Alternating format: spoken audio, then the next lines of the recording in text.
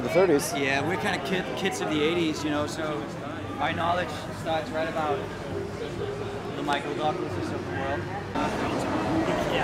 What does Marcel's promise look like? Splash?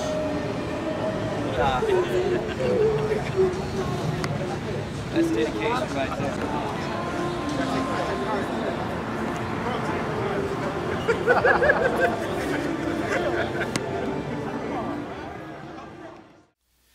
It's really hard to pinpoint what kind of music influenced us, because I think of so many different things.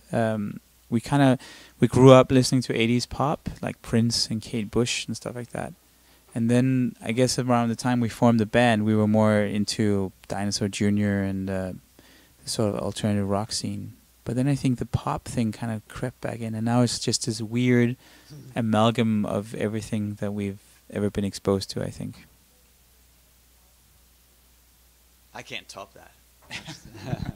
That was explanation enough. Yeah. Well, we were sort of trying to sort of... Remember the oh yeah, that's true.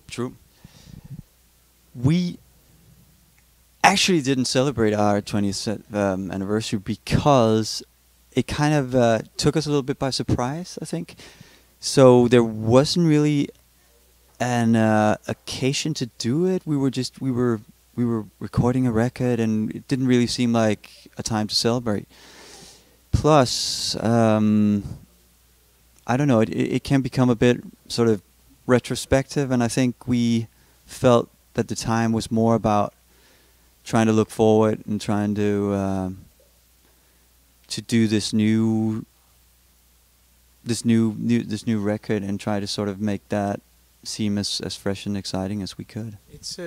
It's funny because on our not the previous record, but the one before, the record we made called "And the Glass and the Kites" started getting a lot of sort of, it was noticed for being progressive, and I think mostly because we made all the songs kind of glide into each other. That was the concept. So it was, you know, a concept album, progressive rock. But obviously, there's been some progressive rock influence.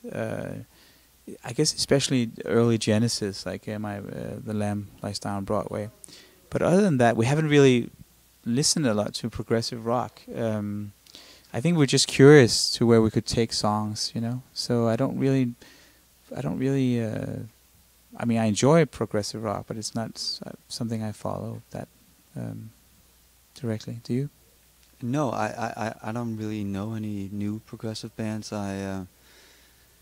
No, it was like the old progressive bands were kind of cool. New progressive band tends to be very sort of super technical, and we're all about melody, and I think that's why we sort of gravitated towards early Genesis, because of that melodic quality. It's not like super virtuoso. The early Genesis. I mean, there is some, but it's not like, oh, look how many notes I can play. But there's a Norwegian band called Jagged Jazzist. I wouldn't really call them progressive, but they're definitely experimental. I really like them a lot. Yeah. When was the last time you played North America? The last time we played the U.S. was in 2000. I can't remember if it was 2009 or 2010, but it's been a while. Well, it's not entirely true. We played the South by Southwest Festival. That counts. That was in March this year. Was that in the United States? Yes. Texas. No, that was really cool. Yeah. We started the recording process was kind of, you know, it came after all the more difficult stuff of finding out what kind of songs we wanted to make and the pre-production. But the writing part of it was very interesting because it happened in so many phases. We started out before Johan rejoined the band, and we kind of found ourselves very much in the same vein of music as we were on the last record, and we didn't really know how to change that, and we never want to make the same album twice. We always want to sort of find new horizons with it. And when Michael Beinhorn, our producer, came over, he said immediately he felt that the sort of the core band feeling was lacking, and it sounded more like, you know, like a cloud of ideas kind of. So he suggested we give Johan a call, and we'd actually talked about it before. and luckily he was up for it. So then when Johan rejoined, all the material, which wasn't that, we didn't have that much material at that time, but the stuff we had changed a lot in direction. It became more sort of focused and driven, and then the rest happened fairly fast after that. We always take a long time writing though, so it's not super fast, but kind of fast. Well, this time around, in order to make the songs translate well from record to a live situation, we made sure that they really sounded good in the room, just with the 5 of us playing together. It's something we've never really done. We always just thought, let's make the record and worry about playing live later, which is fine. But this time around, we just wanted it to... We wanted the music to have that human element of being played and sounding like a band playing together, and that, I guess, is now we're kind of reaping the benefits of that now, as the songs, the new songs really translate quite well to the stage. Who would you like to tour with if you could tour with any band you wanted to? That's very difficult. I think somewhere where we would fit in would probably be,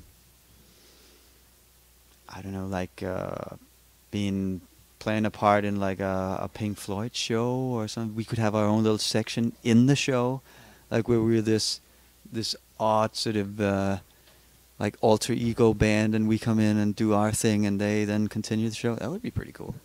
Yeah, that sounds good to me. Yeah. Let's do that. Yeah. The artwork for the album was made by Paris, which is actually a duo of art directors located in Paris called Matthias and Mikael. And they have done the artwork for the last 3 albums we've done. And they're really cool because when they make something, it's not necessarily, it might take you off guard a bit, and you might not really sort of know how you feel about it for a while, which I love about it, because you don't forget it. It sticks with you. Whereas I feel like a lot of people just put, like a picture of a tree or or not a beautiful girl or something like that. Like something that's just very pleasing, but kind of maybe not, nothing that starts too many thoughts in your head. And I think that Paris really, they put a lot of thought into it. There's a lot of layers going on in what they do that you have to sort of delve into and discover it, which I think is true of our music as well. So we're a good team, I think, Paris and Mew. Yeah, the title Plus Minus came about. I guess we were sort of focused on getting a very short title, because the last album we didn't have a very long title, and so we thought, let's do the opposite this time. And it was hard to find. It's always hard to find a title that sort of summarizes everything you've spent so much time on, which is partly why we've had such long titles before. But we wanted to have a short and precise title, and it was actually Matthias from Paris who, when he heard some rough mixes to inspire them to make the artwork, and he said that he felt like it was very energizing. It was like a battery, and that made us think about the polar opposites and the plus and the minus on a battery.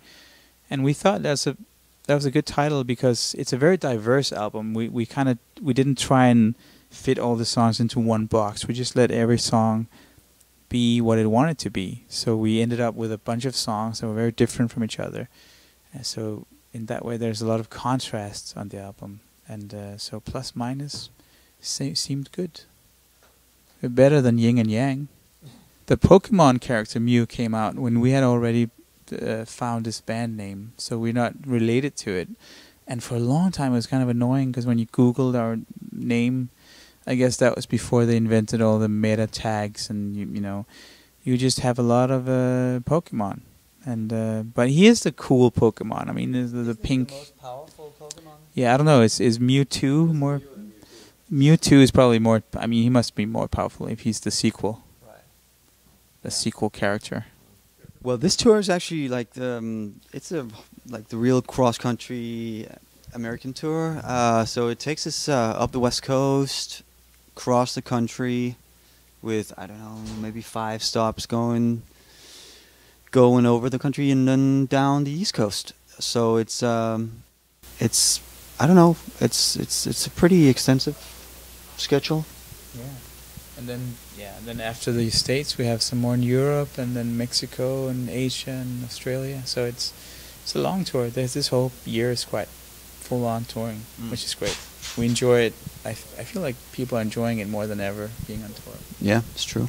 Yeah, we like to incorporate visuals in our shows when we have the chance. It's not always logistically possible to bring it on tour for us, but we've had some very big shows, big festival shows in Europe, and with lots of projections and lights, and it's cool because I think our music is quite visual, and that, you know, that fits very well with a bigger production. But I also really enjoy the smaller, really small gigs that are very intimate, and where there's just like a couple of lights hanging and it's very raw, you know. It's cool. So we kind of enjoy both things equally, I think. Yeah, I don't know. I don't know how you would feel about this. You've told, like, being like talking about it like that. It's we'll let him have his privacy. Yeah, right. Cool. Thank you.